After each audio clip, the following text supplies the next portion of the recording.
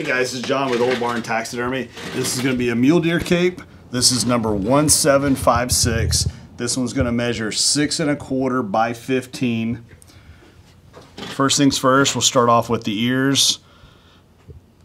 You can see where the ears are actually blown out here on this side as well. Definitely going to need some liners on this one.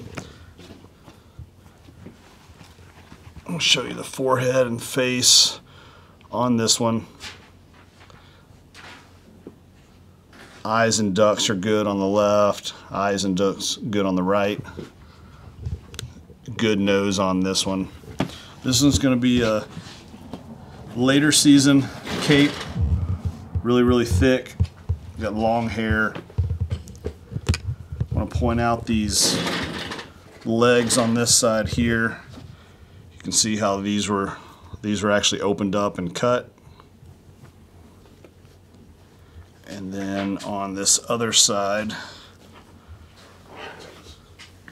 this one's got actually a hole on the front side. That's going to be on the right side.